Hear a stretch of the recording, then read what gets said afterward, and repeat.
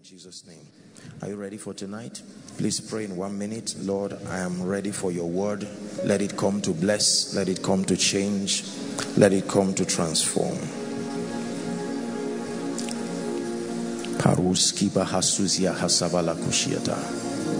Now the Lord is that Spirit, and where the Spirit of the Lord is, there is liberty. The Bible says, and we all with unveiled face, we behold as in a mirror the glory of God. And then the Bible says we are changed, we're transformed from glory to glory, even as by the Spirit of God.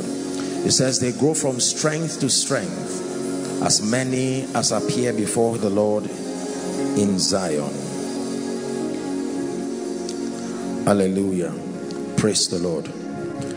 Tonight's teaching is a very powerful one, and I believe that this will be a very strong spiritual arsenal that you will want to add to the many arsenals that God has granted us access to here. Remember that our victory in this kingdom, within the time and the dispensation that we have to serve the purposes of God, is predicated upon the sufficiency of our equipping. Hallelujah. That means that we must sustain the ability to access every spiritual arsenal within our disposal, because our lifetime will necessitate one or more of these arsenals. And so every time we come before God, we must listen for a dimension of truth that will be given to us that will be useful for our destinies. Hallelujah. It's amazing that we're already in November. I was thinking about it today and I said, can you imagine truly how time flies? This is November 2019. January this year and every year is about the most motivated year or motivated months for many people. They are inspired, challenged, pressed to do a lot of things. And many times by the time we get to September, October, November, most people are already gassing out. And so the Lord inspired a very powerful teaching in my heart that I believe will bless us in no small way, in the name of Jesus Christ. Tonight I want to teach on the concept of strength. It is very powerful what I want to share, because these are the kinds of teachings that are applicable to all and sundry. These are the teachings that we will need for the now and also in the future. The goal is to open us up to a very thorough understanding of strength and the role that it plays in a believer's life in his accomplishing the purposes of God. The Bible very clearly reveals, scattered through scripture, that strength is the fuel of destiny. Please listen very carefully. The Bible reveals again and again that when people get to the end of their destinies, it is proof that they accessed sufficient strength. Hallelujah. Praise the Lord. It is a very important thing. Ephesians chapter 3, please, verse 16. The whole text runs to 21, but we'll just pick one scripture, one verse, 16. Ephesians 3, please help us. Paul is praying and speaking to the church in Ephesus, and he said that he would grant you. Paul is asking the Lord to grant unto the church, according to the riches of his glory, to be strengthened with might by his Spirit in the inner man. It's a very powerful prayer. The apostle is praying for a people who would later go through all kinds of things, the oppression that would come from Emperor Nero and others who would come and attack the gospel. He was praying for a people who some of them would be martyred in their lives. He was praying for people who sometimes would lose their lives for the gospel, and he said, listen, I pray that you be strengthened, not in your arm, in your inner man, by the Spirit. And so we need a lot of strength for the journey of destiny. Proverbs chapter 21, please. Proverbs chapter 21 continues to emphasize the need for strength in a believer's journey. Proverbs 24, I beg your pardon, verse 10. Proverbs 24 verse 10. It says, if thou faint in the day of adversity, the diagnosis is that what? Your strength is small. Modern cars, very modern cars, are so equipped that when the fuel is getting to reserve, certain features that use the fuel will minimize or stop working. Is that true? The AC may be minimized, the capacity, as proof that the fuel is going down. And when you refill it again, you find out that all of those features are back. It's a system of conserving what is left so that the car will not die.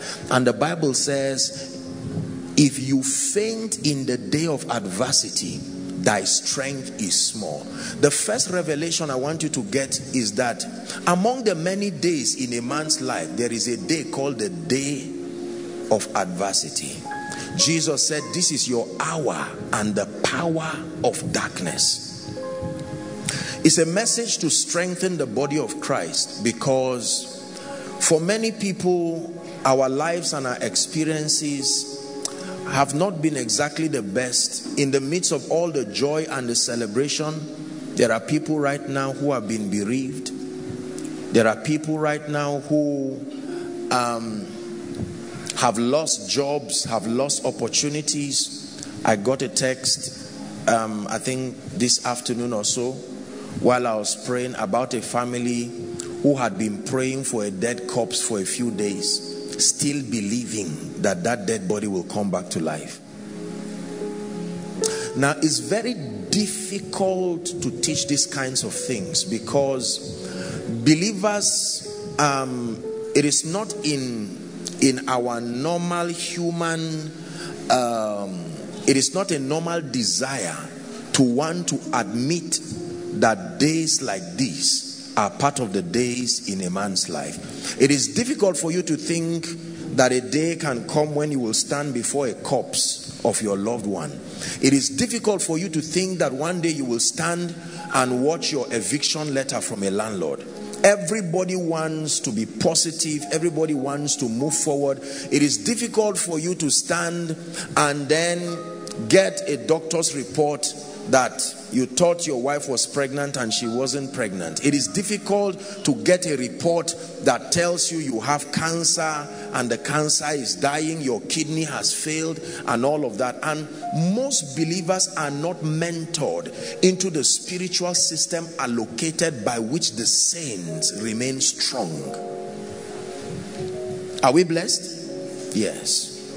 This is the reason why several people, when they confront challenges in their lives, when they confront things that negate their faith, when their prayers and their expectations don't come to pass, many are discouraged, many are depressed, many leave God, many even die.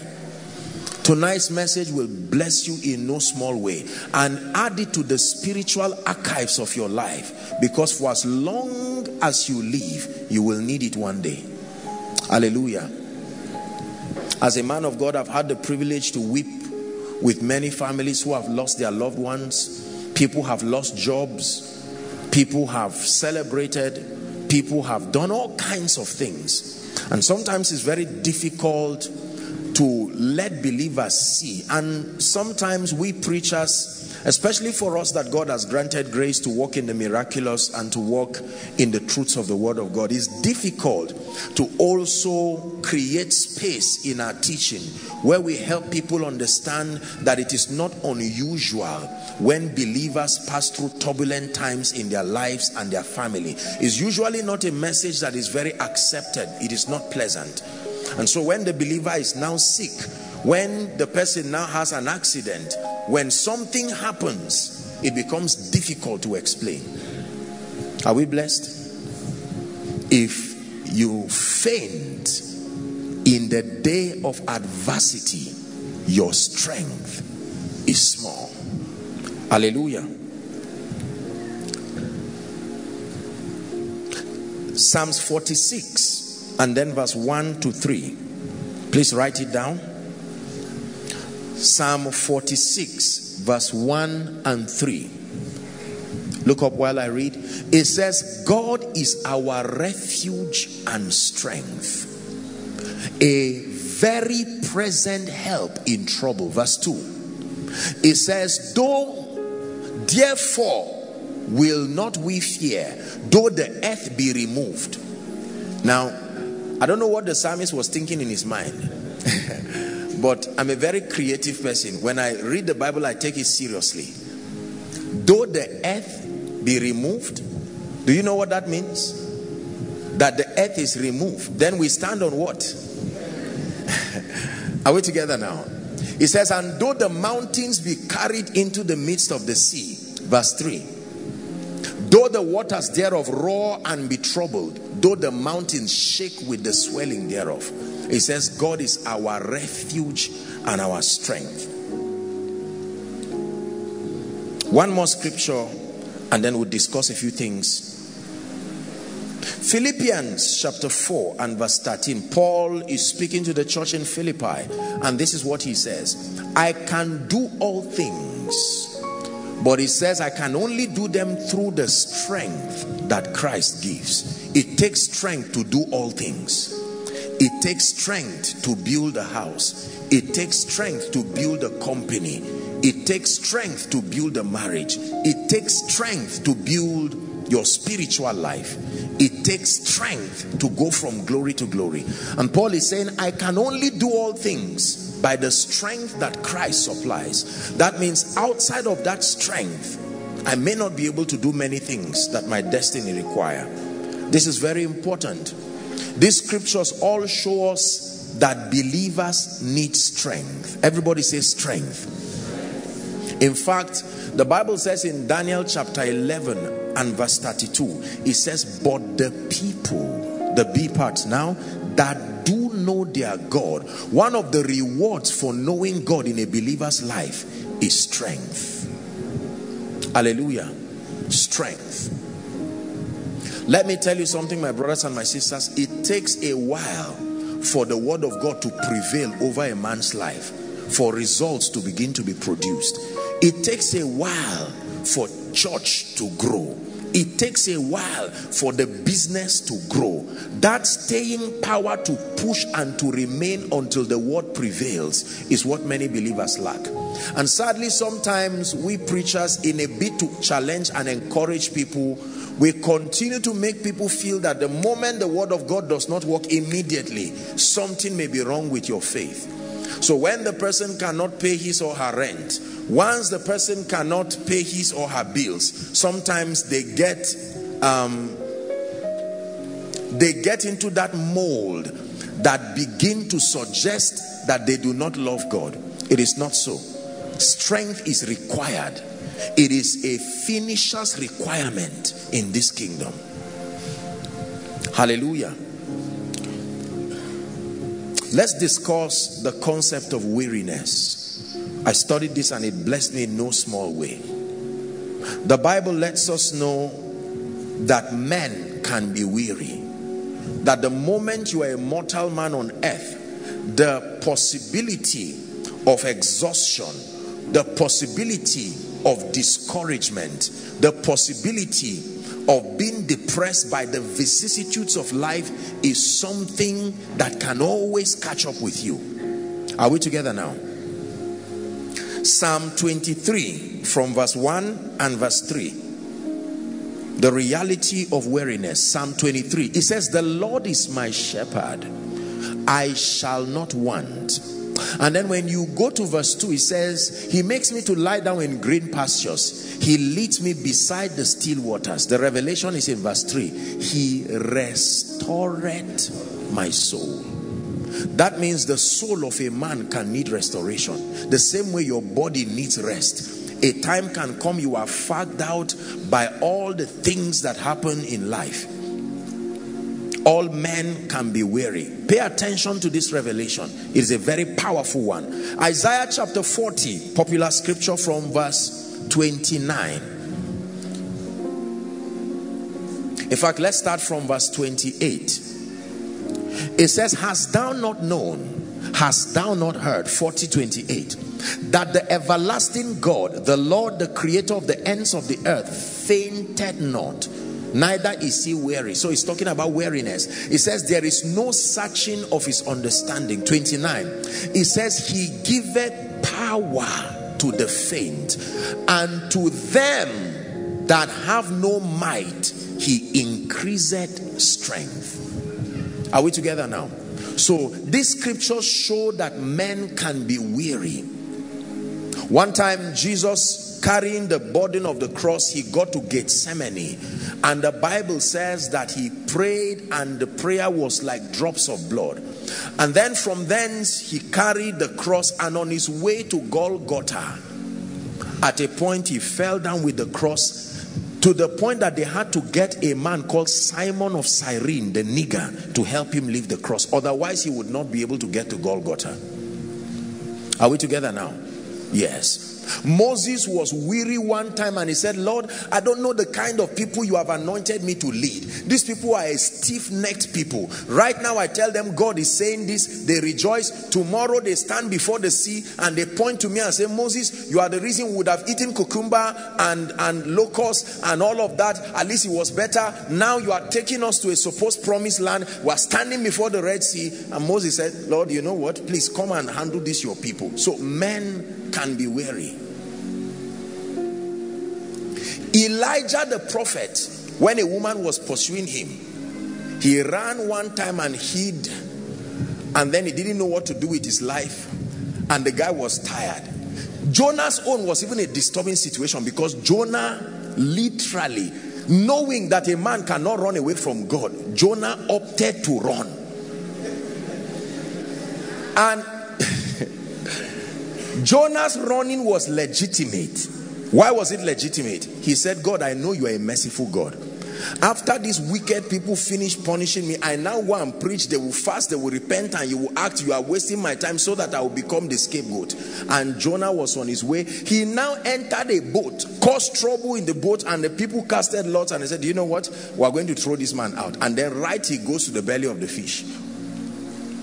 Men can be weary. Elijah was receiving supernatural supplies at Brook Cherith. One day the Bible says the brook dried. The brook dried. So the reality of the weariness of men is something that we must get used to it. Listen, believers can be exhausted. Know this and let it be factored in your Christian experience as you walk with God, that it is not unspiritual to get to a point in your life where you become exhausted. You can be exhausted over your children's school fees. A parent one day can look at his child and say, why did these children, how did I even allow these children come? And sometimes you feel guilty and you feel bad. It is the reality of weariness. Are we together now? Yes. House rent. They slash your salary by half. They increase your salary they increase your house rent by double. And you stand before your landlord and you don't know what to tell him. What sermon do I now preach to this man? My brothers and my sisters, let me tell you this. When believers become weary, we must sustain the intelligence on how to navigate. You are a man of God, you are anointed, but nobody is placing a demand on your grace. You go to a crusade and finish preaching, you make an altar call after 3 hours of preaching and only 2 people stroll out. As though they are pitying you. They just stroll out and stand, and you ask them to pray the salvation prayer, they don't even pray it. And you stand there, Lord, did you call me? Or what is, if you didn't call me, just tell me, I will politely look for something else to do. Men can be very, very weary. I remember one time, a particular gentleman was preparing for his marriage, and You know, God will make a way, pushing things, and then a point it became Apostle. I said, just push forward. There is grace. I mean, the finisher's anointing is a possibility in the kingdom. But honestly speaking, he got to a point where it was about 1 week to the wedding, and the bills were a mountain that were refusing to move. And everybody can prophesy and say, I saw your wedding happening already. But it's true in the realm of the spirit. But now the possibilities to make it happen in the physical realm didn't seem to be there. And up until 4 or so days, I remember having to call the gentleman and to encourage him and to say, look, don't worry, God is faithful. There is God that sits in the heavens. Many years ago, another gentleman was preparing for his marriage, and 3 days to the wedding, he refused to go to the city where he would get married. Yes, I mean, he just had to Lord, I don't know what you would do with me, but it's 3 days to my marriage. There are bills, house rent. I've seen it squash people, ministry. When you have a crowd of people, 5,000, 10,000, and then everything begins to go down and you can barely have 500. What happens when these kinds of seasons come in your life? Praise the Lord. So weariness is a reality with all men, and this is why we need strength. Now, I have identified from scripture 2 major causes of weariness. Please pay attention. There are 2 major causes that can make believers, any individual, to be weary. Number 1, according to scripture, is hope deferred. Proverbs chapter 13, please, and verse 12. Give it to us, media. Let's hurry up. Hope deferred. The Bible says hope deferred makes the heart sick, but when the desire cometh, it is a tree that can minister life. So one of the reasons why people can be exhausted, one of the reasons why people can be discouraged and broken, is prolonged expectation. Listen very carefully.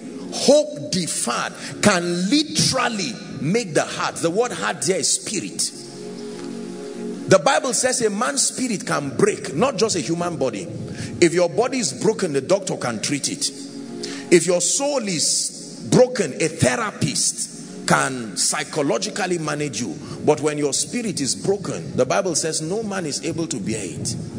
Are we together now? Hope deferred. Results that you expect in your life do not come. You expected that at age 30 you would have built a house. You expected that by the time you have 4 children you should be financially free. You expected that by the time you are 10 years in ministry you should be established and have membership. When hope is deferred, it can torture the heart. Are we blessed? The number 1 reason why believers get wearied. Let me tell you this. We are beings of results. Let me use you. And we desire advancement. Everybody say advancement. This gentleman, there is an instinct in him to continue to make progress. That means that this year or this month, next year or next month, there should be progress. By the time an individual is caused, whether by life or whatever it is, to either retrogress or stagnate, it is dangerous. The Bible says it can do something to you that no man can bear. Are we together now? Yes. There are people who, you know, reach me and send me text messages and say, Apostle, I am tired and frustrated.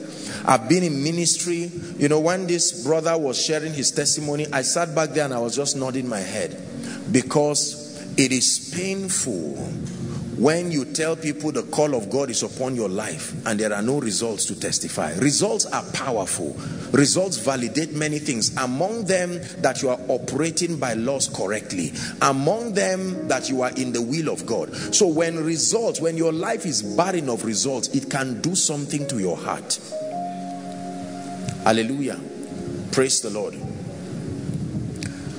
I once prayed with a family that were trusting God for a miracle for their child. They had a child, but the child had a condition that was a very serious thorn in the flesh for the family. Very young boy. I mean, he could go wild and even injure his siblings. Very blessed man, but that thing was just there.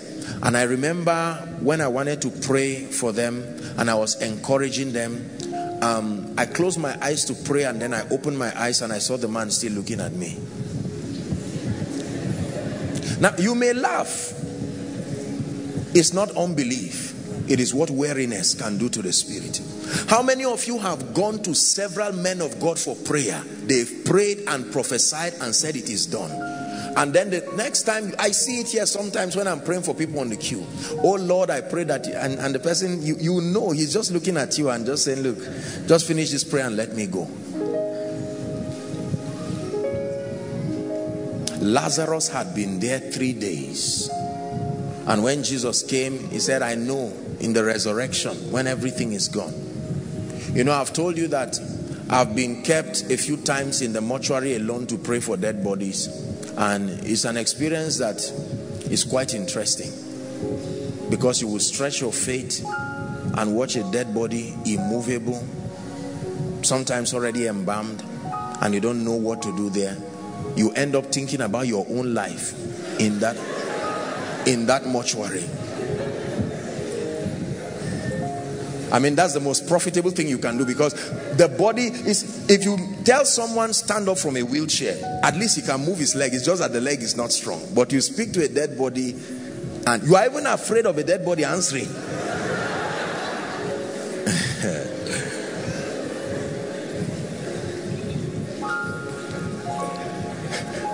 Are we together?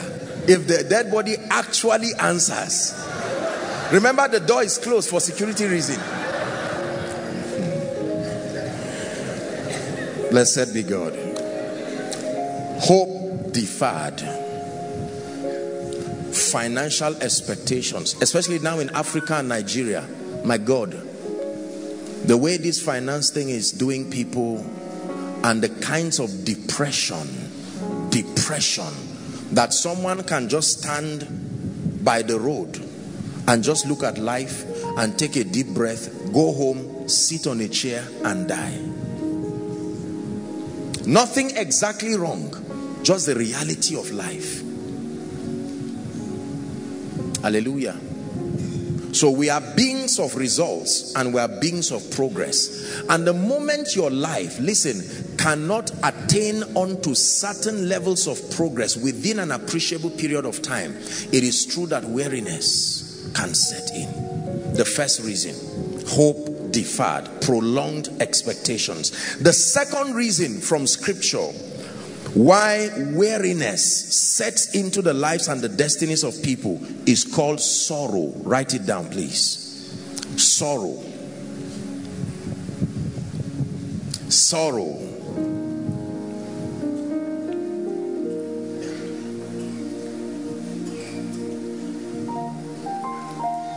Are we together? What is sorrow? A feeling of deep distress. A feeling of deep distress that is caused by losses, caused by disappointments, caused by misfortune.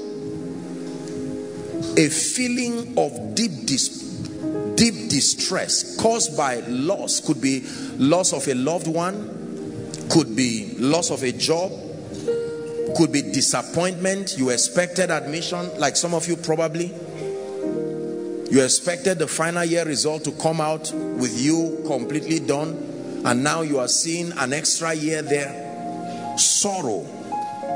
And sorrow has symptoms. Let me list for you 2 or 3 of them. Number 1 is sadness. You can interpret sorrow by the sadness that is in the heart of a man.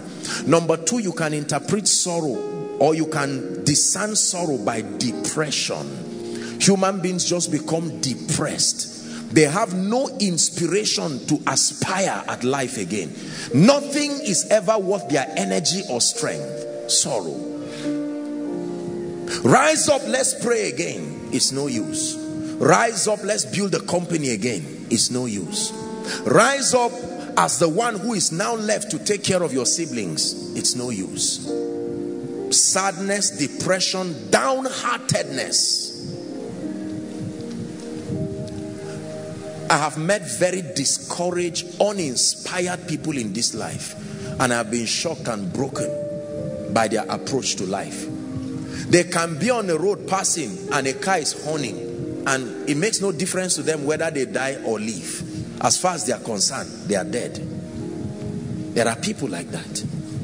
An example of such a person was Mephibosheth in the Bible.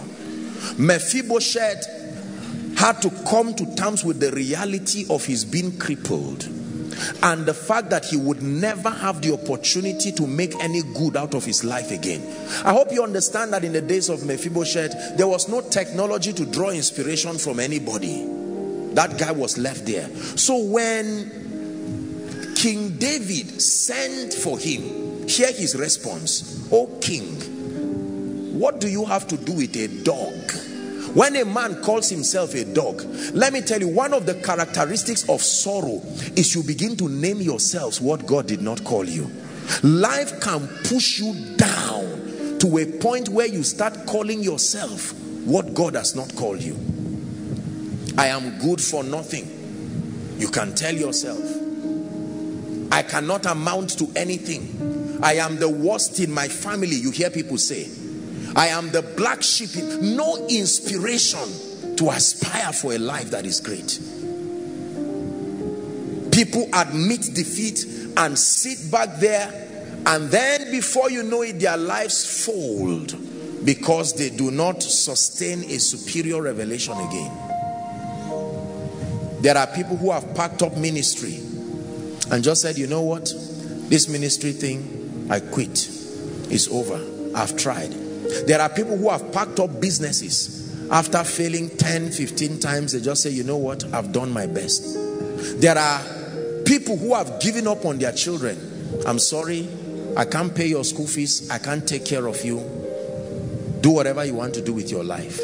Sorrow is a very serious thing. I've had the opportunity to comfort families that have lost loved ones, and sometimes no matter what you are saying, the mother or the father is just looking at you. They want to believe what you are saying. They hope one day they will believe it, but for that moment they don't. Are we together? Yes.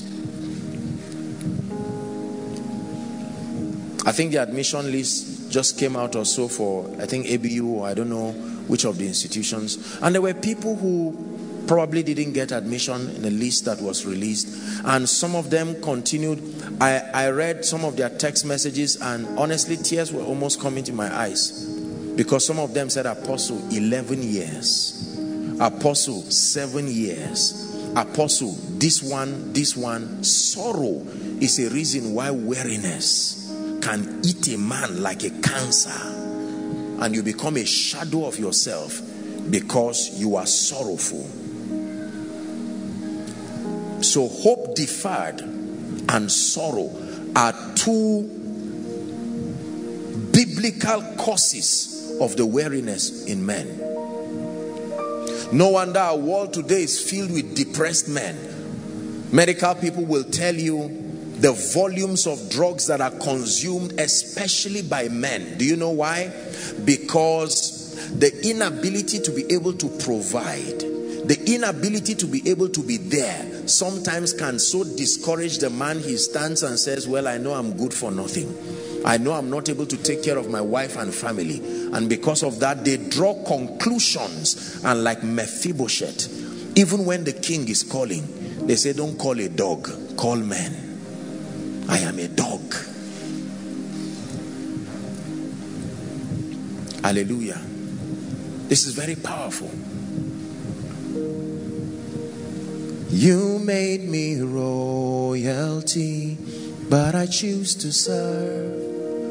serve you with my life, serve you with my worship. You made me to sit at your right hand, but I choose to bow in worship, bow in worship. You made me royalty, but I choose to serve you with my life, to serve you in worship. You made me to sit at your right hand, but I choose to bow in worship, bow in worship. There are times that you're reducing yourself is to honor God, but there are times that reducing yourself is because life has made you so. Life has beaten you to a point where you do not see that you can stand again. There are times when you are a king, but you put your golden crown so that you will worship, but there are times it is not worship. It is just life that has hit you down. There are times you go on your knees because you are worshiping God, but there are times you go on your knees because you do not see any hope in life again. Are you getting what I'm saying now? Yes. You made me royalty, but I choose to serve you with my life, to serve you in worship. You made me to sit at your right hand, but I choose to bow,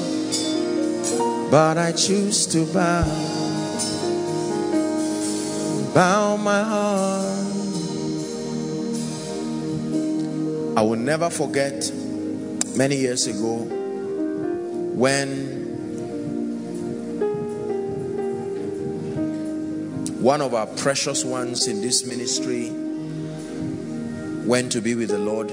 She was a leader, served God with all her heart, loved God. She was so dear to me. I loved her with my whole heart. And she quickly just went to do something and returned back. And I remember I was counseling someone when a call comes to me and then my attention is needed, and then they break the news that this my most precious daughter has transited to go to be with the Lord. I remember how I thought about it and I said, oh boy. I remember when God granted me the privilege to visit with the family, and I held the mother, and the mother began to sing, and the mother began to encourage us, and the mother began to rejoice. I said, stamina, that's what it's called.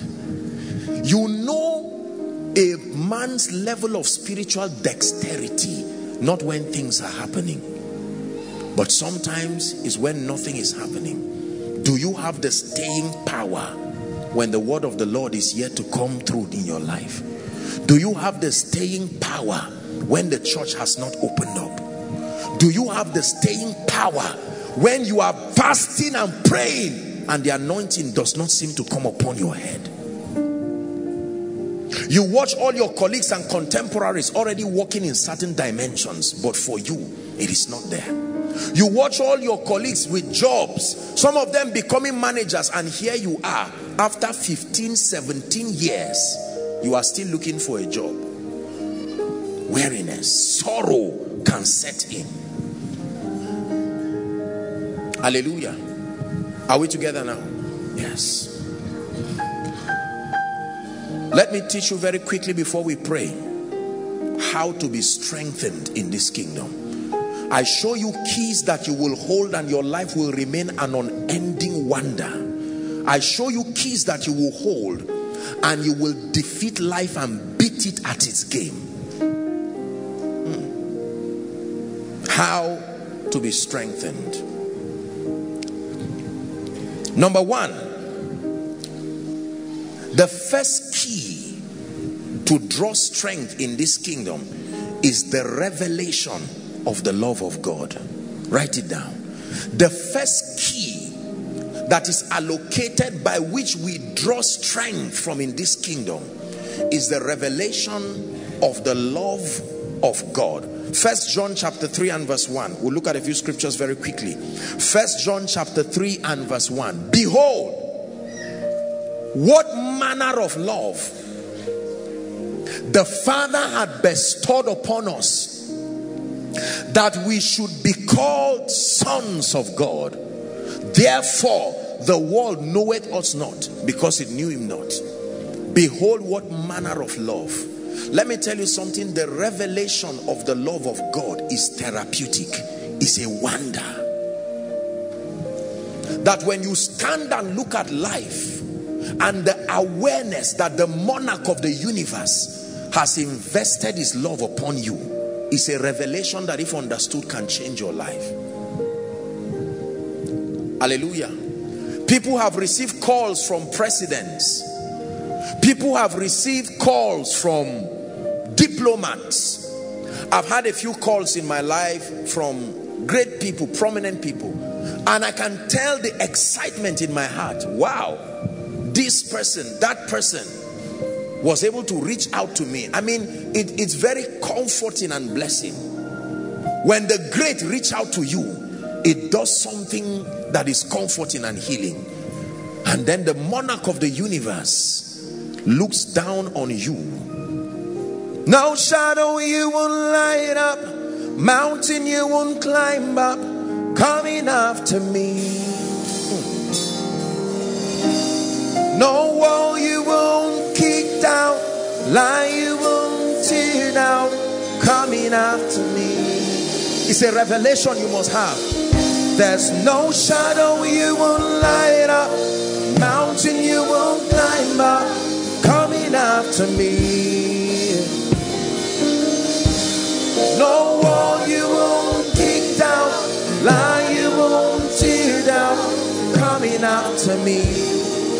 Oh, the overwhelming, never-ending, reckless love of God. Oh, it chases me down, finds till I'm found, leaves the 99. I couldn't earn it, and I don't deserve it. Still you give yourself away. Oh, the overwhelming, never-ending, reckless love of God. That song is found in Jeremiah 31 and verse 3. Powerful revelation. In a world of wickedness, in a world of selfishness, in a world that is governed by interest, it is a revelation to know. Jeremiah, what did I say? Chapter, please search for me. I hope we got it right. I have loved thee with an everlasting love. That's right. Therefore, with loving kindness have I drawn thee. It's a revelation. After the grace, this my adorable children will be here lined up to give me a wonderful hug, and how I've so missed them. And every time I hug every one of these children, I look at their eyes and I see the confidence they have in fatherhood. This is what the Bible is saying. I have loved thee. Do you know what it means to have an everlasting love? I have loved thee with an everlasting love. This is the God of heaven. Believers, hear me.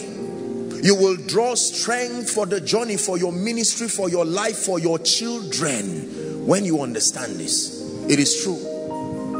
Would you dance with me, your lover of my soul, to the song of all songs? Preacher, hear me. Businessman, hear me. Dance with me, oh lover of my soul, to the song of all songs.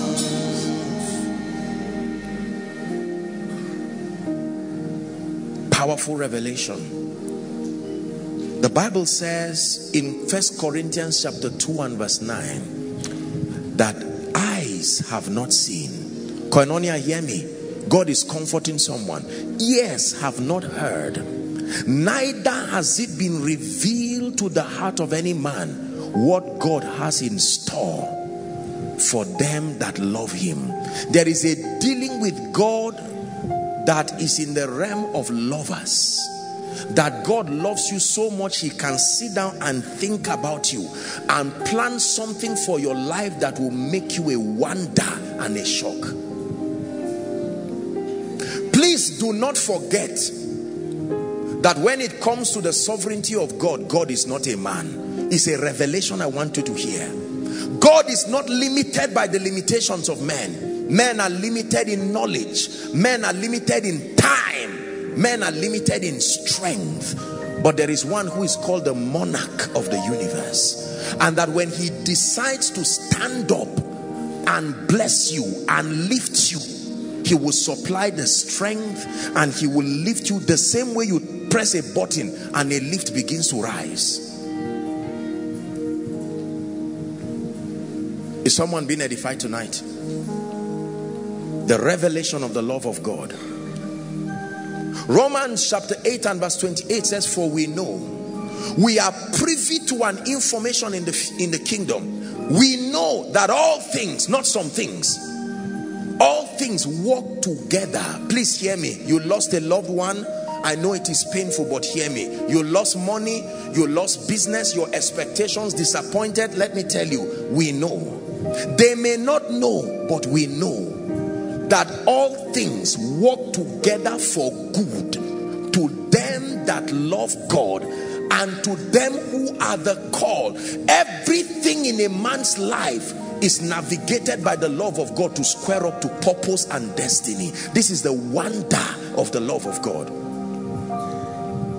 Hallelujah.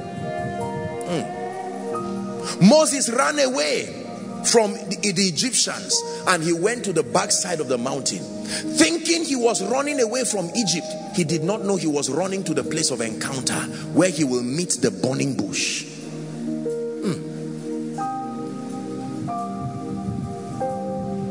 Very powerful.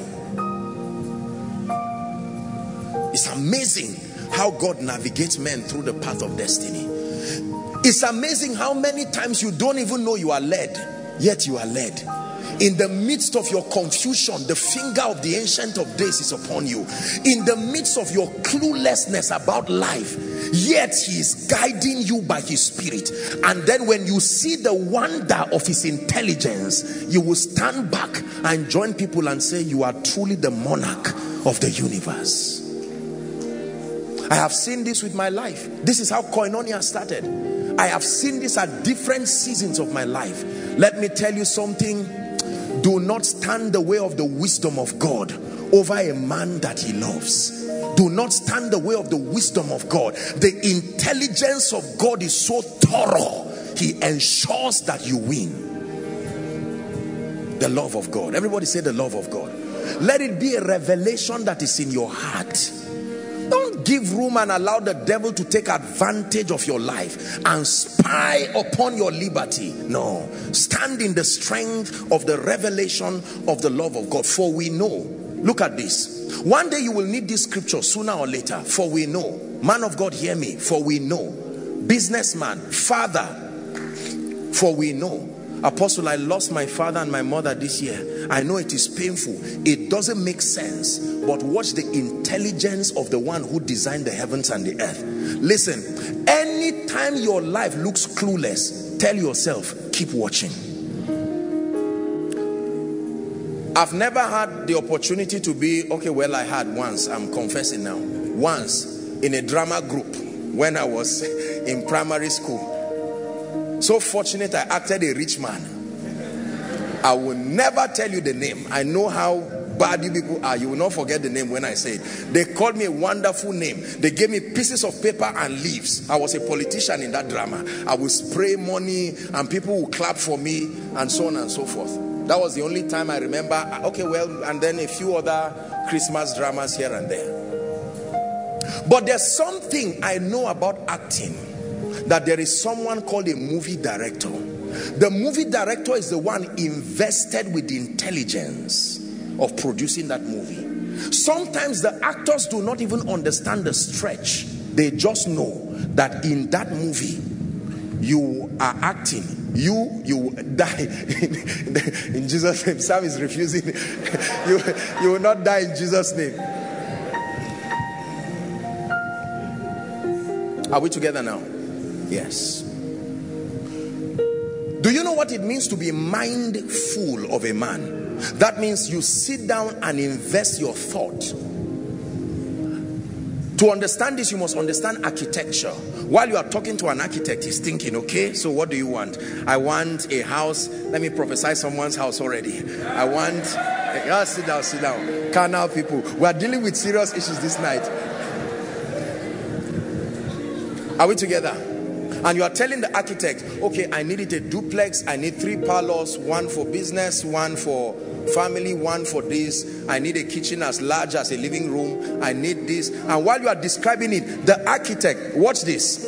The architect is intelligently, he's adding imagery to what you are saying. And even things you want that you don't know, by reason of his experience, he's filtering your amateur communication and he's adding his intelligence on it. This is what this guy meant to say. While you are talking, your heart too is talking, and he's listening to both of them and capturing them in the design of that house. When he's done and he brings you and you stand, you say, if I were to draw it, it would not look like this. Beauty, glory, elegance. This is what the Bible means. That when God sits down in designing your destiny, he designs it thoroughly with his intelligence. He designs it in such a way that insists that you arrive. Have you seen architects design buildings and later on they find out that this soil, the topography is not conducive, and they say no problem, they have to make adjustments, but that building must come out. I'm speaking to someone in the name of Jesus Christ, the Son of the living God. The blueprint and the design for your destiny, it must be actualized in your lifetime. In the name of Jesus, the Son of the living God. Please sit down. Sit down. Every building does not look like it till it's finished. Every preacher does not look like it till God is done with him. Every worshiper does not look like it. Everybody say the love of God. It's a powerful revelation that God loves me. You know, I think in the last, I don't know how many years now, it has become a deep revelation. Sometimes I think in life, as you grow in ministry, in leadership, and in age, certain truths of scripture begin to crystallize in you again. Are we getting blessed? Please settle with the love of God, because there are some of you here, look at me, your fathers, your mothers, your loved ones, and everybody has concluded about you. And you may not know the effect of that thing in your life until you get to a point where you just say, can anything good come out of Nazareth? But the love of God. Oh, the overwhelming, never-ending, reckless love of God. Oh, it chases me. Listen to what you are singing.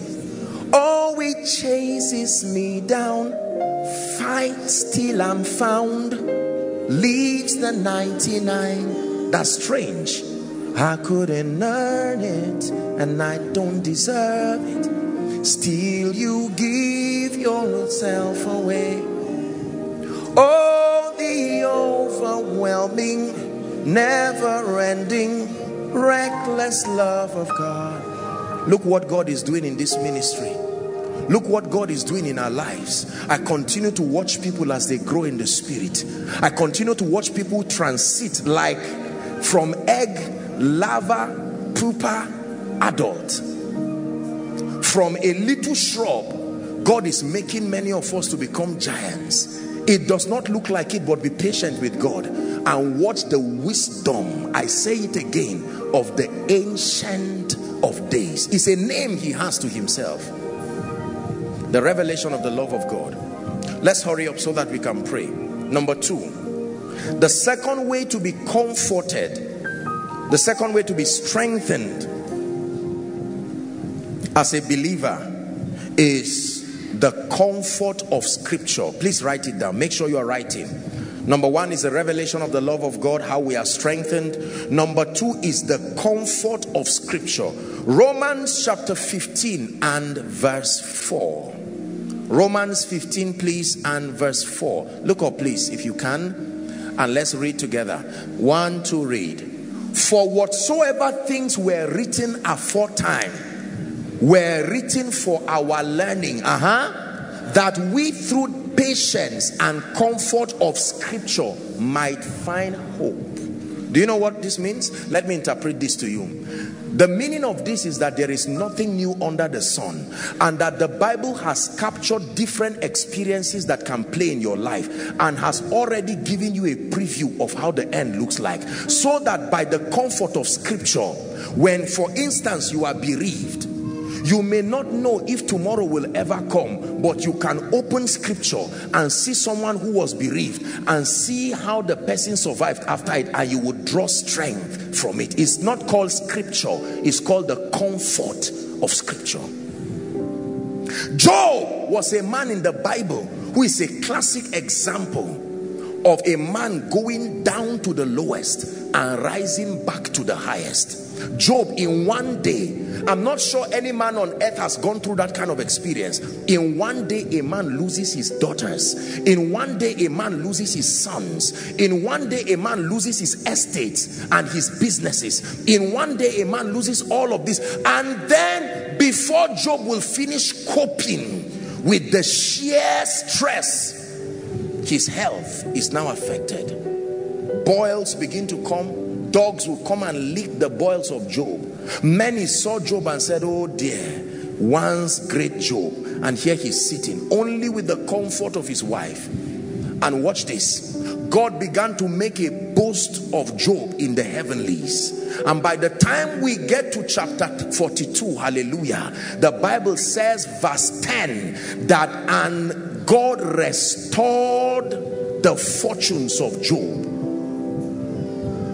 Suddenly people began to come from everywhere and bring gifts, and the Bible said all of them held a bag of money and gave him. Let me speak to someone. The concept of things being over is not real. Did you hear what I said? There is no such thing as it is over with God. God can, the worst thing that can happen is death. Resurrection is proof that God has conquered the power of death. Hallelujah. Please fan your dream alive. Fan your anointing alive. Get back and open the books that you wrote visions. I will be a great worshiper. I will sing to the nations. Men may not invite me now, but in the name of Jesus, I find comfort in Scripture. That for a long time, David was in the wilderness, but a day came, he appeared before Saul. Your Saul will call you for sure one day. So David, continue to learn how to play. They may not invite you, but stay until the season of appearing comes. It is true. Apostle, we've been trusting God for the fruit of the womb 10 years, 15 years, through the comfort of Scripture. God refers you to go to the patriarch, Father Abraham, and see what 25 years of endurance produced. And when Abraham finally held Isaac, they laughed and said, all who hear will laugh with me. Lord, you took my pain away, and then you gave me joy. You're my peace, my melody in the center of the storm. You gave me a brand new song to sing to you. That's why I will lift up my voice and sing. Yeah, yeah.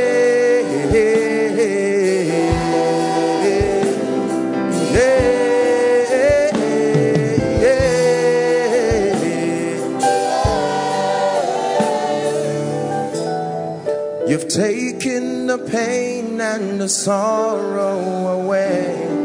You've given me peace undeniable. There's no need to cry, 'cause you're always with me. You're my Father, my everything. Yeah, my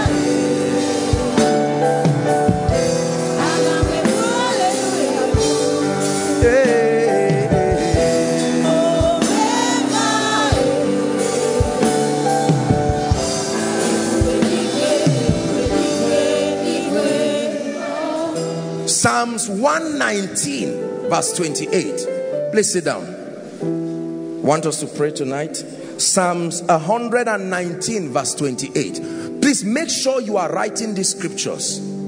You can comfort someone with it after service. You can minister to your family member. You can go and fast with this scripture and pray. My soul melted for heaviness. It says, strengthen thou me according to your word. Use your word to strengthen me. I cannot pay the rent now, but use your word to strengthen me. Use your word to strengthen me. I don't know where the finances will come from. Use your word to strengthen me. My mother has been diagnosed of an incurable disease. Use your word to strengthen me. I just lost a job. Use your word to strengthen me. I don't know how the future looks like. The word is a strengthener. It not only gives information, we find hope in it. Are we blessed? Yes. The comfort of scripture. Number 3, the third way that we are strengthened in this kingdom is by a direct impartation and an infusion of strength from the Lord directly. God can stand up in his might and majesty and impart strength upon a man. Ezekiel chapter 2 from verse 1 and 2. Ezekiel chapter 2, please. And he said unto me, Son of man, stand up upon your feet, and I will speak unto you. Verse 2. And the Spirit entered me when he spake unto me, and set me upon my feet, that I heard him that spake unto me. He said, stand up. And he said, I have no strength. And his Spirit entered and spake upon my feet, and he stood. So God can directly impart and infuse strength. Second scripture, very quickly, let's hurry up. I want us to pray. Ephesians chapter 6 and verse 10. Ephesians chapter 6 and verse 10. Finally, my brethren, so he's talking to believers, they who are of the fold. Finally, my brethren, be strong, not in your bank account, no. Be strong, not in your uncle or auntie. Be strong, not in your pastor or prophet or apostle or teacher. Be strong, not in your father or mother. Be strong, not in your certificate or your gift. He said, be strong in the Lord and in the power of his might. Be strong in the Lord. Amplified puts it in a very powerful way. If you can give it to us, if that is possible, let's just look at Amplified. It said, in conclusion, be strong in the Lord. Be empowered through your union with him.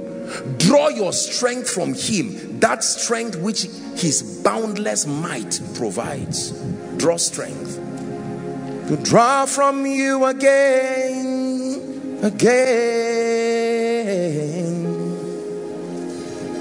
We've come to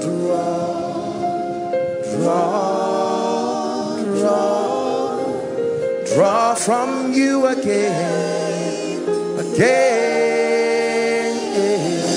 I've come to draw. I've come to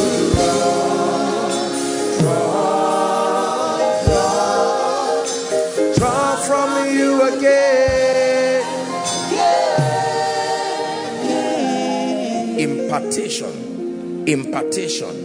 Impartation. Philippians chapter 4 and verse 13. We already read that scripture. It's very, very important. You can draw strength from him. 2 Corinthians chapter 12 and verse 9. 2 Corinthians chapter 12 and verse 9. Please, let's look at it very quickly. Paul was crying to the Lord and asking him for help. Paul was weary, and here was the response of the Lord.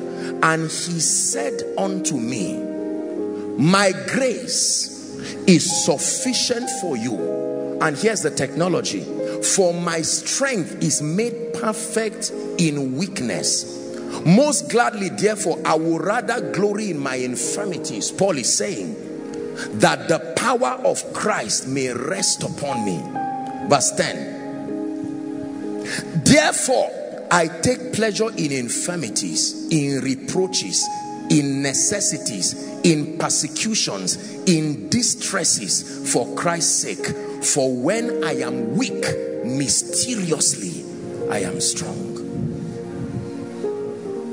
Are we together? God can impart strength upon you. God can impart strength. You can receive a surge of strength. And may that happen to someone tonight. That every door you have closed over your life and your destiny, you will go back and say, destiny, let's continue from where we stopped 4 years ago, from where we stopped 5 years ago. Let me give us the last, and then we'll pray. I want us to take some time to pray. How are believers strengthened in this kingdom? The fourth way is joy. The joy of the Lord. Nehemiah chapter 8 and verse 3.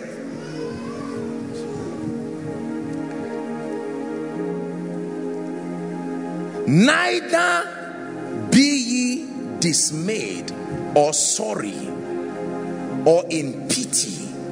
It says, for the joy of the Lord is, not will be, not was, is, present reality, your strength. Neither be ye sorry, for the joy of the Lord. Don't pack up your life. Don't wrap up your ministry. Don't wrap up your business. Don't wrap up your endeavor, for the joy of the Lord is your strength. Philippians chapter 4 and verse 4. Philippians chapter 4 and verse 4. It says, rejoice in the Lord always. I used to think he said always, but that's not what he said. Always, as you go, rejoice. All the way, any road and any place you find yourself, let your disposition be that of joy. Rejoice in the Lord always. And again I repeat, rejoice. Why? Because in this kingdom, you see, my brothers and my sisters, joy is like a fetcher. That is what you use to draw from the wells of salvation. When you lose joy, there are many things that will not come to your life. In fact, the Bible puts it this way. It says, they that sow in tears. It didn't say they will reap with joy. It said they will reap in joy. You will eat inside a kitchen. So if you are not in that kitchen, there's no meal. You will reap in joy.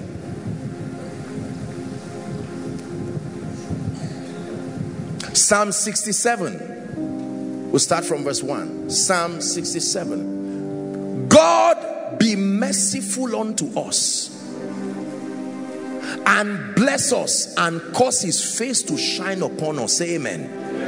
Verse 2. That thy way may be known in the earth, thy saving health among the nations. Next verse. Let the people praise thee. Oh God, let all the people praise thee. Yes, please. Oh, let the nations be glad and sing for joy, for thou shalt judge the people righteously and govern the nations upon earth. 5. Let the people praise thee, O God. Let all the people praise thee. Then shall the earth, the increase that has always been there but has refused to come out, that in praise and joy the earth shall yield her increase, and God, even our own God, shall bless us. Listen to me. You have defeated life in no small way when you master the art of remaining joyful.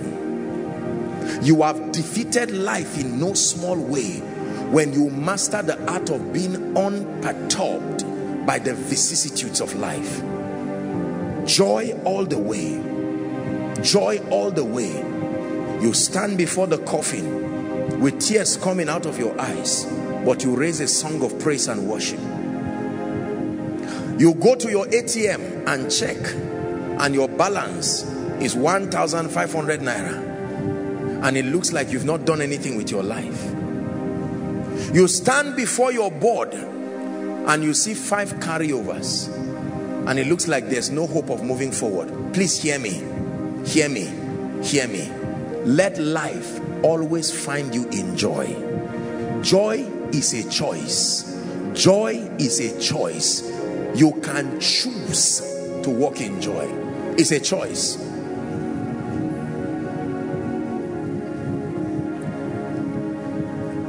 The joy of the Lord is my strength.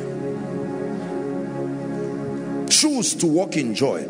Let me tell you this, and this is something that gradually the continent of Africa and Nigeria is losing, because we were one time purported to be the happiest people on earth, but right now the spirit of depression is just coming round horizon.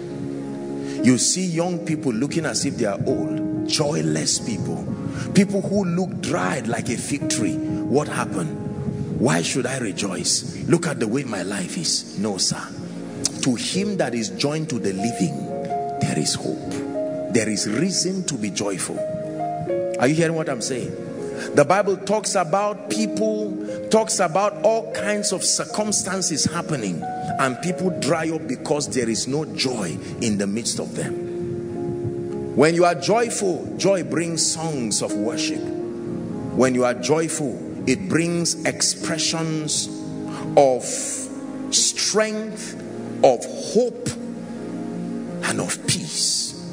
Joy is so powerful that it was used as one of the indices that verify and attest to the presence of the kingdom. That when the kingdom of God is in a place, meaning when his will is being done, it will be characterized by the tripartite realities of righteousness, peace, and joy in the Holy Ghost.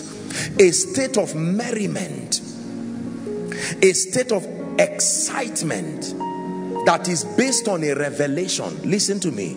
The revelation is, I will joy in the God of my salvation. There is a Redeemer that is coming.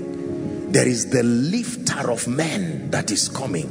There is the anointer of men that is coming.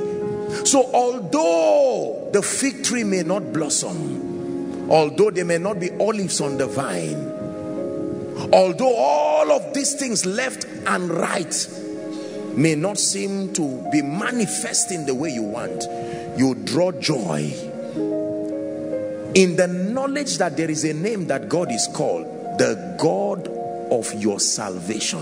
Do you know what that means?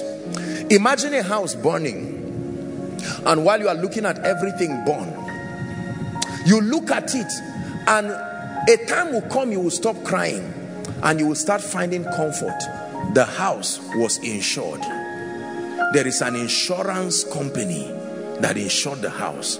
That means now that the house is burned, it is time for your insurance to speak for you. You have an agreement with them that for as long as you continue to pay your premium, that when a disaster strikes, they will take responsibility.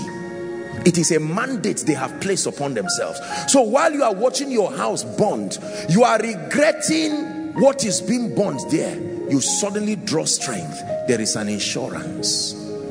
Are you getting what I'm saying now? That's what it means to rejoice in the God of your salvation. The God of your salvation. The word Savior is the Hebrew word Jehoshua. That's where you get the word Joshua from. The God that saves, the one who saves. Are you getting what I'm teaching you tonight? It's very, very important. So you stand and then you draw strength. The insurance company is coming. And when you call on the insurance company, they come to stand and look at the building and value it, and within months your building is back. And not only back, better. What you wanted to put in before that you could not put, now you have your chance. You wanted to put 2 parlors before, but the rigor of removing things, now everything is burnt, and now you have the opportunity to partition the house well and put the living room. God is speaking to someone. Joy. Please be careful. Guard your joy the same way a wealthy person protects a Rolex in a safe. Guard your joy the same way a lecturer protects his certificate. Guard your joy the same way money is guarded in a bulk room in a bank. Protect your joy by all means. Protect your joy by all means. It is your strength in this kingdom. It is your staying power. It is the guarantee that you will finish strong. Are we together? Yes. So number 1, to be strengthened, the revelation of the love of God. Number 2, the comfort of scripture. You see, look up please. Look up.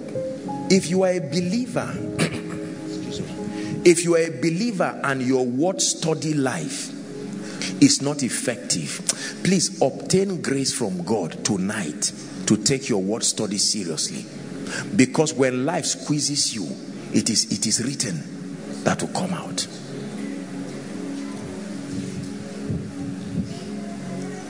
The word of God, let it become your daily bread. Not one verse per day. No, you should grow past that. Sit down with scripture, study it. It's like a deposit you are making. The day you stand before Goliath, there is a scripture. The day you stand before Pharaoh, there is a scripture. The day you stand before Saul, there is a scripture. The day Satan himself comes to you, there is a scripture. The word of God. And then number 3, the impartation, direct impartation. I believe that God will do this to our lives even as we pray. A direct impartation of scripture. And then number 4, joy. Koinonia, access this mystery of joy like a river. Listen to me. Please listen to me. Life 24 hours already has by default programmed in it too many things to annoy you. You will age yourself to death if you hand your life over to life to treat you. You must define your possibilities. The days that we live in now are days that joy must be a choice. Switch on your television and in 5 minutes you have had something that annoyed you. You must choose to maintain your joy. Go to visit your child in school and you will see a teacher treating the child in a way. You are waiting for your child to return with a WAEC result and you will see something that does not bring you encouragement. Hear me. Any other thing you base for your joy will disappoint you. It must be the joy of the Lord as your strength. Has God comforted someone tonight? The joy of the Lord. Choose to be happy. You receive a call from home. Are you aware of the kind of, there's no money anywhere. We are going to die. And you say, Mommy, calm down. Why should I calm down? Because God is still the monarch of the universe. There is always a way out. 2 of you cannot be under pressure. You choose to be under pressure or God under pressure. It says the keeper of Israel, the keeper of the covenant, not a person. That means, listen, when CGC is locked, the key is with someone. If that person does not come, we're in trouble. So when we want to access a place, the keeper of the key is important. So when the Bible said the keeper of Israel, you would think it's talking about the nation. No, Israel means covenant. There is the keeper of the covenant of my destiny. There is the keeper of the covenant of your destiny. There is the keeper of the covenant of koinonia. There is the keeper of the covenant of the prophecy upon your life. See, let me tell you this. Look at me. Satan is a roaring lion. If you allow his roar scare you, you will never be able to defeat the lion and cut the head and move. No, no, no, no. Life will stand and claim bold face for you. You must sustain the intelligence in the spirit to say, with joy will I draw. They see you bending for a long time and wonder what you are doing. And all of a sudden, you draw out prosperity, speed, increase, lifting. And while you draw it out, people will just stand and say, what is this? The joy of the Lord.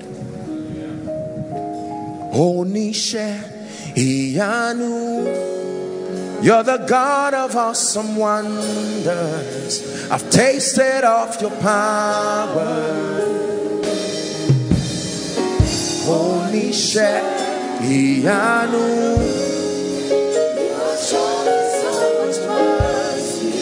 Much more than I deserve. Help me. My eyes have seen, my ears have heard the wonders of your grace. Creation bound in awe of you as we join to give you praise. There's a part of the song I love. The words you speak, come on. The words you speak, the things around your outstretched arm have lifted me. You took away the chains and cords that held me down.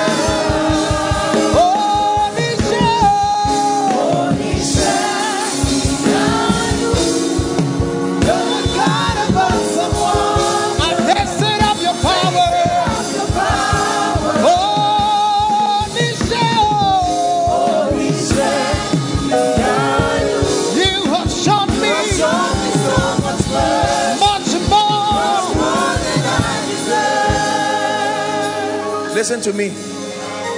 It is in your lifetime you will build that house. If it's in your lifetime, a day will come you will not think about money again.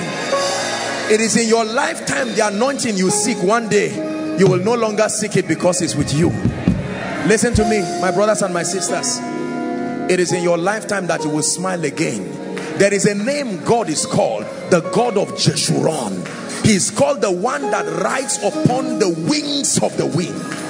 Let God be true, and let every man, let every report, medical report, let every system be a liar. Let God be true, and let every ministry report be a liar. Let God be true, and let every academic report be a liar. Let God be true, and let every financial report be a liar. Let God be true, and every career report be a liar. Listen to me. Please hear me. Many years ago, I remember one day I was sitting down somewhere in the campus and I saw a plane pass, and I was looking at it, and the Lord told me that the word will take you into that plane many times. I believed him. The Lord spoke to me that a time will come, nations will come and will drink from that which he has put upon our lives. I believed him. Listen, you have gone too far with God to turn back. Remember Lot's wife. Remember Lot's wife. Husband and wife, remember Lot's wife. CEOs, businessmen, remember Lot's wife. Men and women of God, remember Lot's wife. That if you turn aside in the day of battle, your strength is small. You must obtain grace to fight till you win. You must obtain grace. Listen, obtain grace to stand and face your fears, fight and win. Oh, they say you have cancer. Oh, they say your genotype will never change. That's nonsense. Obtain grace from God. Oh, they say your children will never be responsible. Oh, they say your life is finished. See, let God be true. I'm teaching you how to win in life.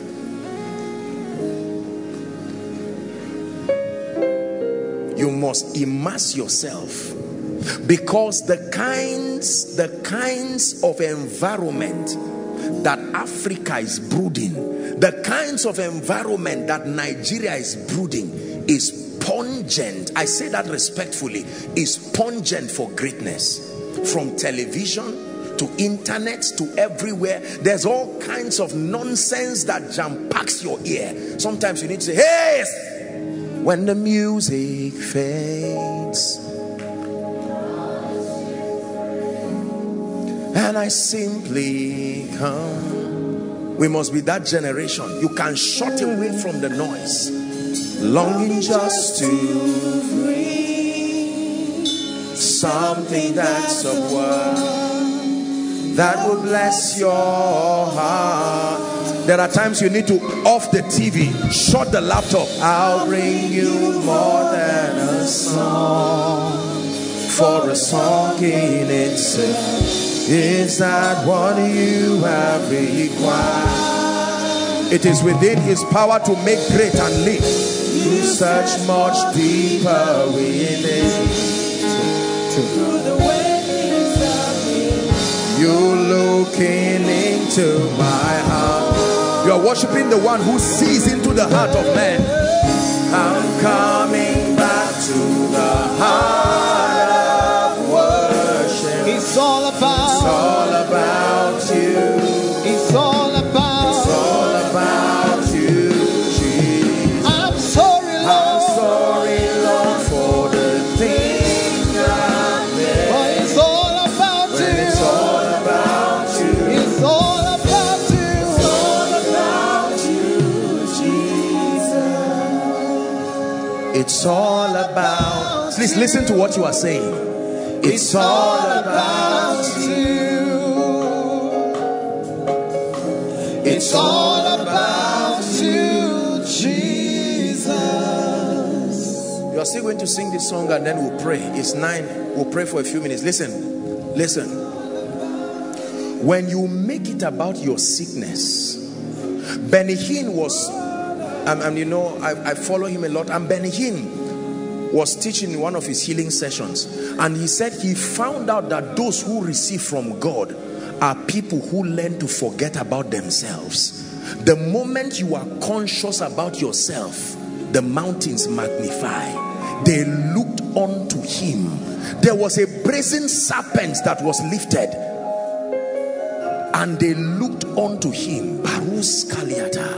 And their faces were lightened, illumination, and God took shame and fear from their lives. Tonight we are going to sing that song again. Please take it higher for me. Listen, sometimes we need to remind ourselves and remind our generation that it is all about Jesus. And the ministry is about Jesus. The business is about Jesus. Because sometimes you can be trying to make money and the devil looks at you and says you are a money monger. You need to remind yourself and remind Satan that this is all about Jesus. There are times, listen to me, that you will look at your children and sometimes you will put your ego on the line, and he reminds you that it's not about your children, it's about Jesus. There is peace and rest when everything becomes about him. Nothing else matters. Nothing in this world will do. Listen, for Jesus you're the center,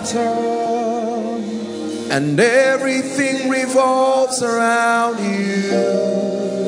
Jesus, you. Koinonia, hear me. When God chooses to lift you, is a choice he made. When God chooses to honor you, it's a choice he made.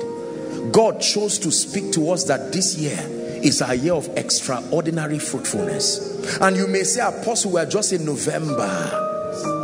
You know how long it takes for God to do something? As long as his will allows. If his will says now, that's how long it will take. You are willing and able. Please listen to what I'm telling you. Because you see, Satan is a seeker of attention. Satan is a seeker of time. He seeks time using all kinds of distractions in your life. And if you do not sustain the ability to set your eyes like a flint, you will never be able to raise your children. You will never be able to pay the bills. You will never, listen, let me tell you, see, hear me. When God becomes the center of your focus, you keep looking at him and setting your gaze on him, and you will not know when you are rising. You will check and find out that you are not where you used to be again. Are you hearing what I'm saying now? Please hold the hands of someone by your left and by your right.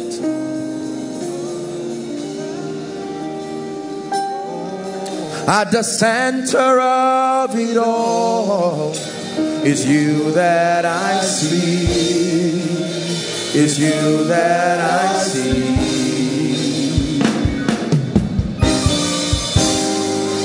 At the center of it all is you that I see. It's you that I see. There is power in your name. Miracles happen in your name. As we lift up our voice, as we lift our voice and pray, it's you. It's you that I see. It's you that I see. It's you that I see. Hallelujah. I woke up this morning to pray at about 3 a.m. Now listen, we are going to pray. And when I woke up, I was just walking around. I was not even praying. And the next thing the Lord told me, go on your knees. I just rested on the chair and I was in the spirit. And the strange thing was, I saw the level of speed. Things were unfolding in people's lives, just like a new season. Listen, I want to hear what I'm telling you. I saw people buying vehicles, getting houses, moving. I mean, listen, I mean what I'm saying. You know how do I put it now? There's this thing when you have any digital device and you are fast forwarding, you can adjust the fast forwarding. Listen to me. I was in the spirit when I saw this. I was watching like a drama.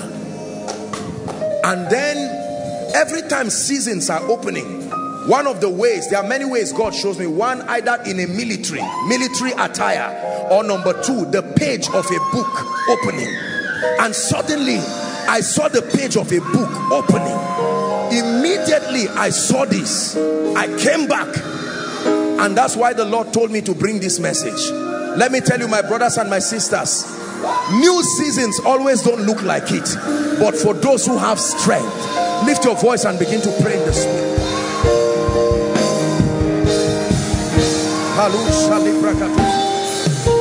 Hey brother,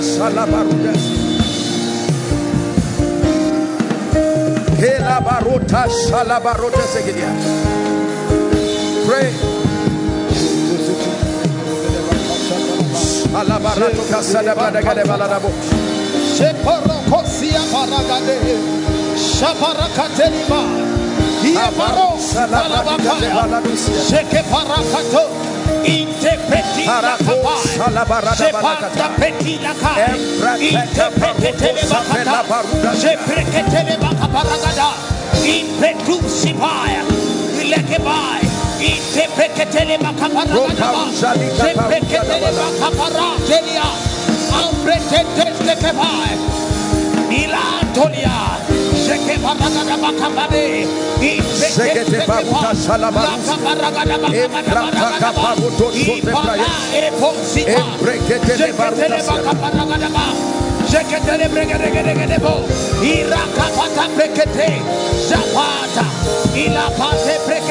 Hallelujah.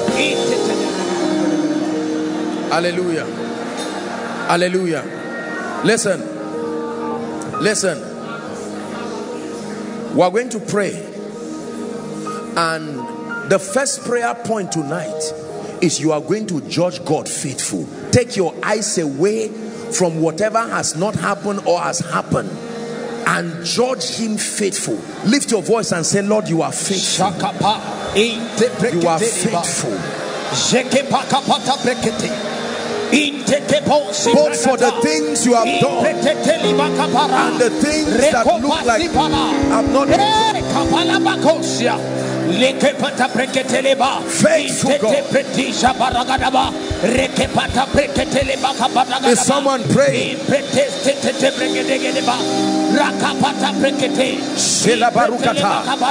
Koinonia judges you faithful. We judge you faithful.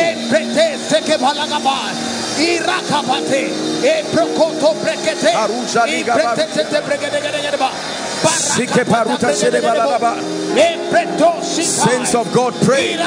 Mighty ones, pray. Those who have been favored by the ancient one, pray.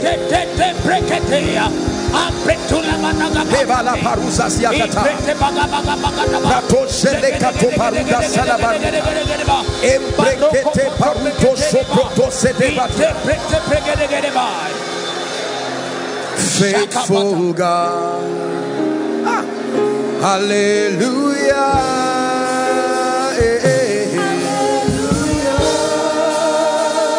You're the faithful God. Hallelujah. Faithful God. Faithful God. Hallelujah. Hallelujah. Hallelujah. Hallelujah. Look up. To be faithful means to possess the quality of consistency. To be faithful means to possess the quality of unbendableness. To be faithful means to possess the quality of integrity, predictability, sameness. And there is a name God is called faithful and true. Lift your voice and say, Lord, I judge you faithful. You are consistent.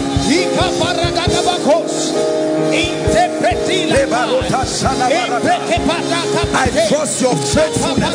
Please help those under the anointing. I judge you faithful.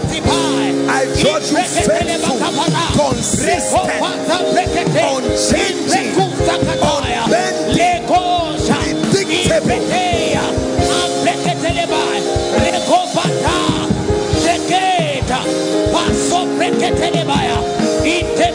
Unchangeable God, unchangeable, unchangeable God, unchangeable God, unchangeable, reliable God, reliable God, reliable God, hey, reliable God, unchangeable God, unchangeable God,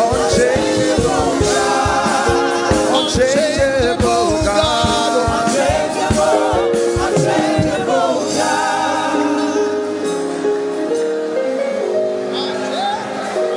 Jesus the same yesterday, the same today, the same forever.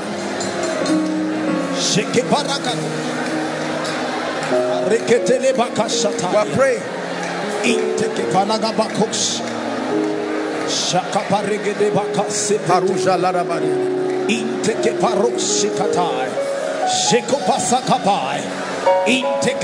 You're not a man, oh.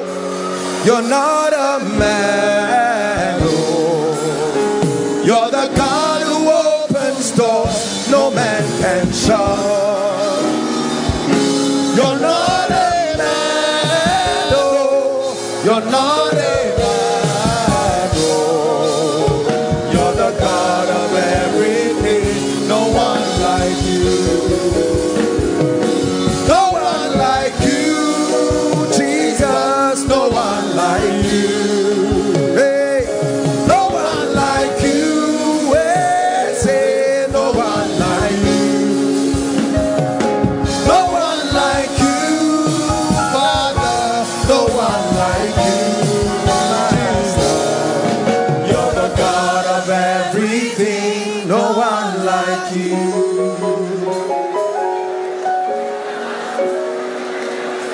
Prayer point number 2.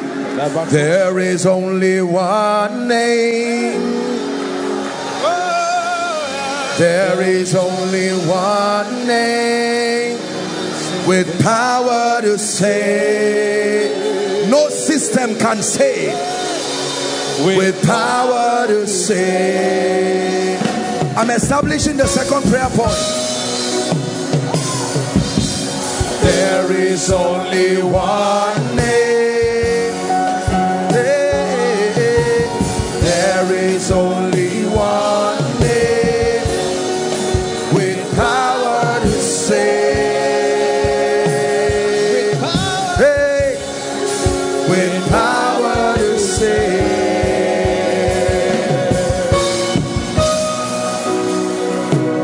Our God, champion. He's champion. He reigns forevermore.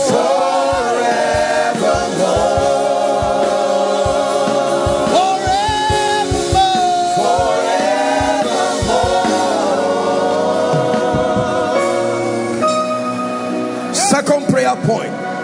Lord, you are my salvation. Shift me to my destiny. Push me to prophecy. Lift your voice and pray. Let my life see your salvation.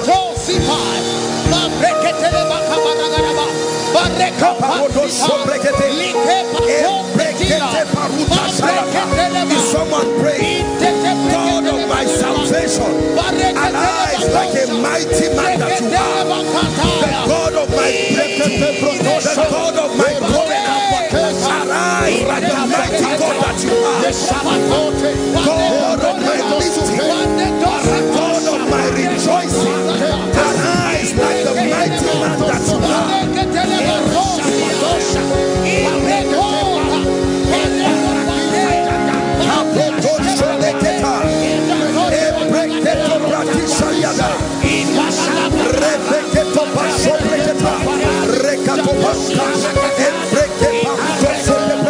Are you praying?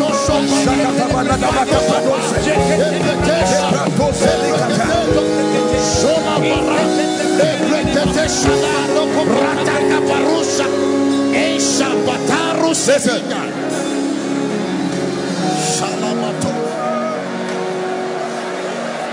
The Bible says salvation belongs to the Lord. It is within his power to make rich. It is within his power to bless. It is within his power to lift. When God points at a man and says, this is my season to lift, there is nothing that can be done under the surface of the earth. Listen to me. Salvation does not just mean salvation from sin and Satan. It is the word soteria. It is also the word sozo. Are we together now? Soteria means to be grafted out into honor. It's a translation, a shift of realms, a shift of dimension, a shift of reality, a shift of results. Soteria. When the Lord turned again the captivity of Zion, he said we were like them that dream. Our mouths were filled with laughter and said there among the heathen, the Lord has done great things for them. It says the Lord had done great things for us, whereof we are glad. Then it says, turn again our captivity like the streams of the Negev. It is within his power. Prayer point number 3. Atmosphere shift now, chains be broken. Pray, Holy Spirit, Holy Spirit, come now. Heaven open, heaven atmosphere shift. Chains be broken.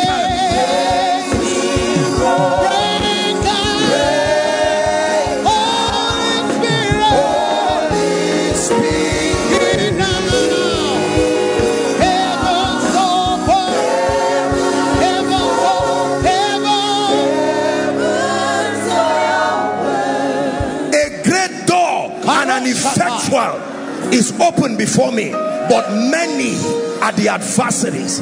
It is within your power to dislodge the spirits programmed to haunt destinies, the stargazers over the destinies of men. It is within your power. Lift your voice like a priest and pray tonight. I command powers, I command devils, spirits, ordinances, territories, necromancy, the projections of evil men to corrupt the destinies of the saints. Come on, Koinonia, pray. I shift atmospheres. Open up your heavens. Change your result. Command victory. War a good warfare with the prophecy that is upon your life. A great door and an effectual is open before me, but many are the adversaries. Shift your season, shift your heaven.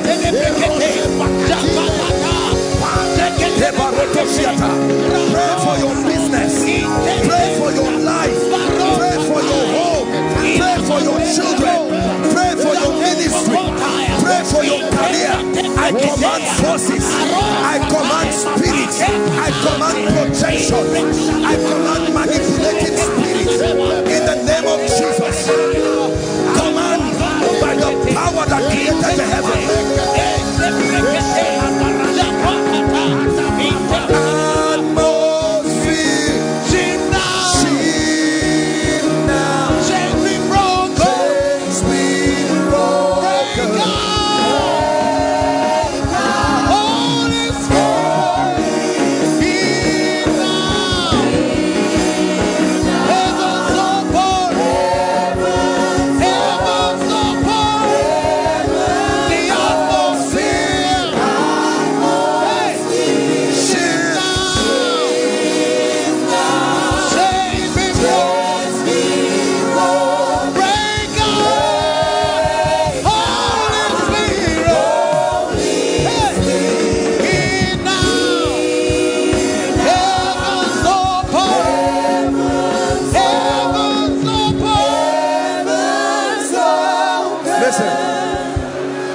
Koinonia, look at me.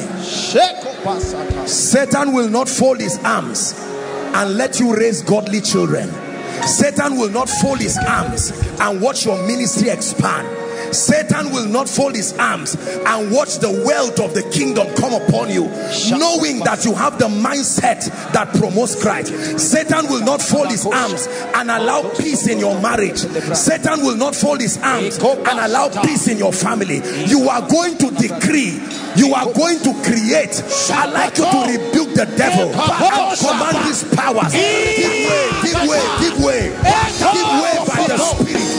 Prophecy must be actualized. Command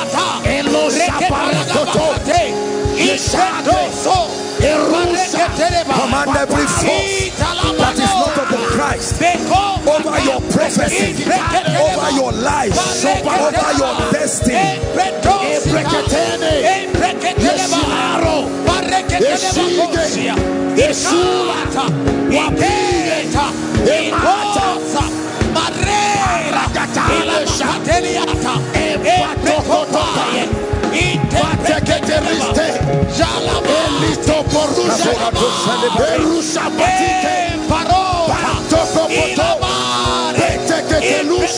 By the blood of the eternal covenant, by the name of Christ,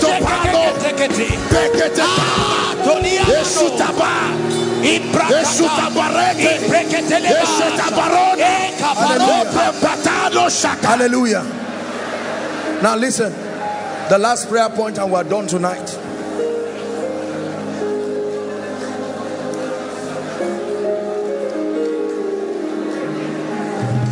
One of the ways that we know God is through the dimensions that he has revealed. He is healer, he is lifter, he is restorer. He broke himself into these dimensions so that the day you need that dimension of him, you can provoke it. Just breathe your name upon me, breathe. Hey. Just breathe your name upon me, breathe. Your Ewa-Hey, your Ewa-Hey is your name, breathe, Lord. Just breathe your name. Just breathe your name upon me, breathe. One more time. Just breathe your name. Just breathe your name upon me, breathe. Hey. Just breathe your name. Just breathe your name upon me, breathe.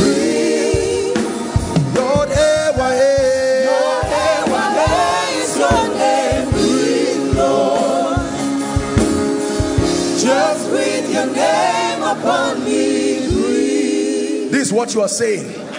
Let the rain of restoration comes because you are the restorer. Let the rain of revival come because you are. Let the rain of grace come. When you pray, listen.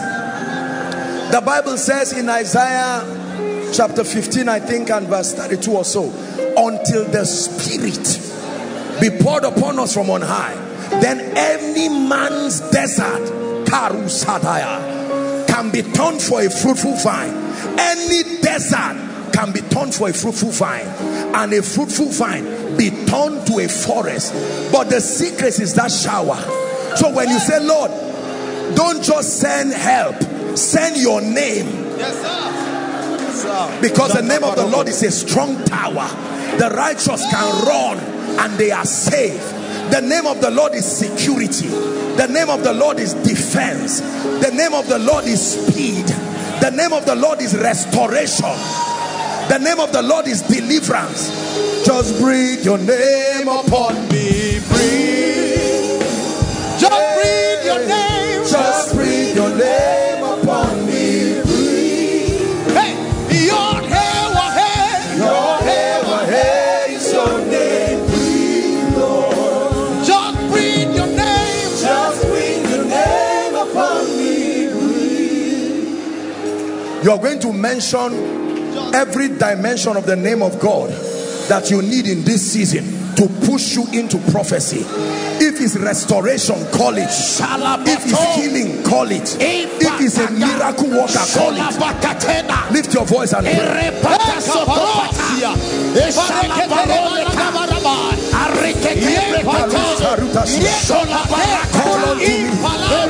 unto me. I will answer. Call unto me. Call unto me. Call unto me, and I will answer. Call unto me, and I will answer. I will show you great and mighty things.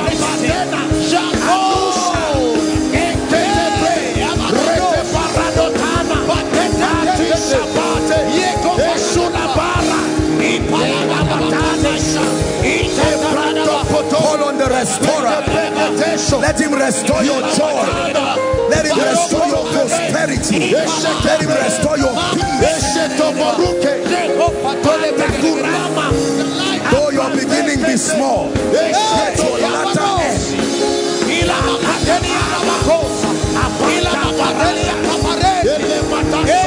Call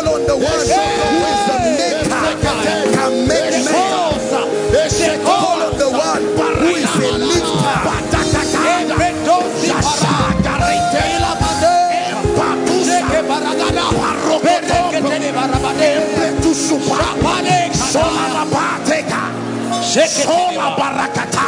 Bakosia. Salamato. Hallelujah. The names of God. He can be healer. He can be restorer. He can be deliverer. Whatever it is that you need is covered in his name. His covenant name, YHWH, Yahweh, is his personal name.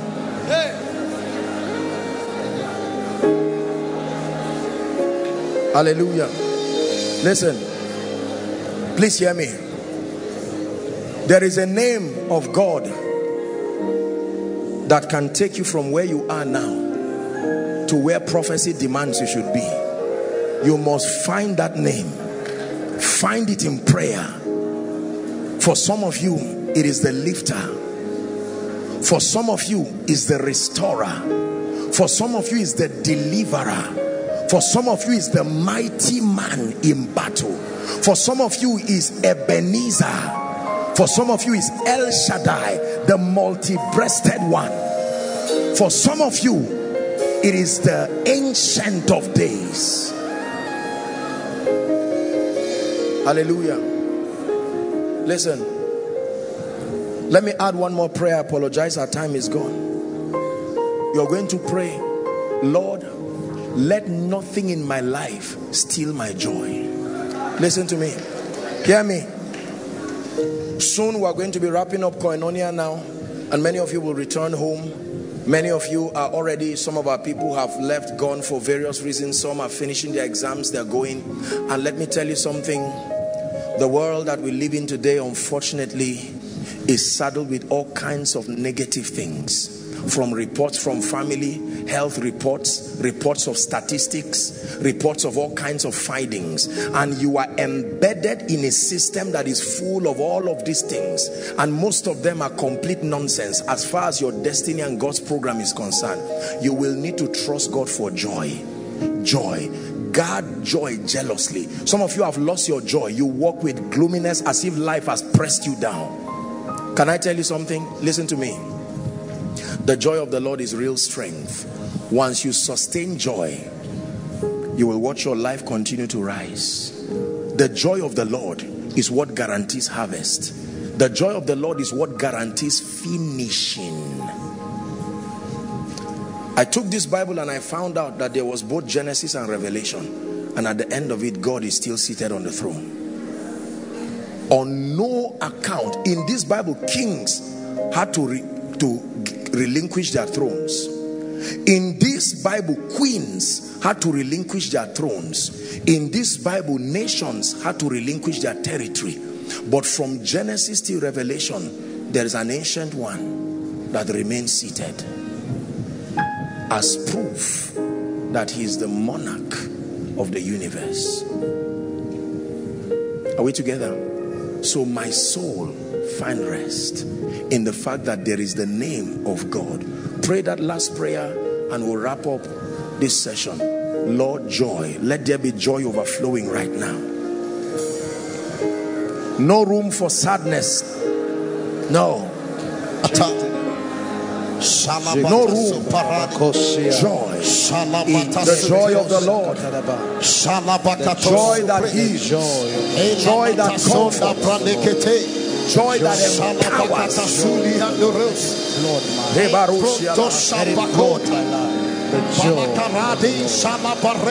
the joy. Lord, no matter what report I get from home, your joy remains with me. No matter what report I get in my office, my joy remains with me. No matter what results I see in my business in ministry, joy.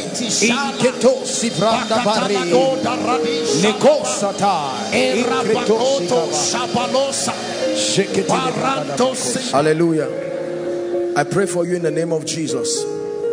May the revelation of this teaching that I shared with you provide tremendous strength for the journey ahead. In the name of Jesus, I decree and declare that every lie of the devil over your destiny, every lie of Satan over your life, every lie of Satan over your home, over your family, over your children, over your finances, over your spiritual life, I decree and declare that in the name of Jesus Christ, that lie goes down and goes down forever. I pray for you, for those of you who have lost the strength and the fortitude to continue in ministry, in life tonight, like the dew of Hermon, I pray let fresh strength be infused upon you in the name of Jesus Christ. And I pray for any and everyone here who is being resisted by Satan, by curses, by yokes, by activities of divination and the plots of evil. I declare by the God of heaven, I command and establish your liberty this night in the name of Jesus. I speak to you by the Spirit of the living God, that everything God has spoken in your life, He will cause you to be so aligned that it must come to pass. I pray finally for your family. I pray for your children.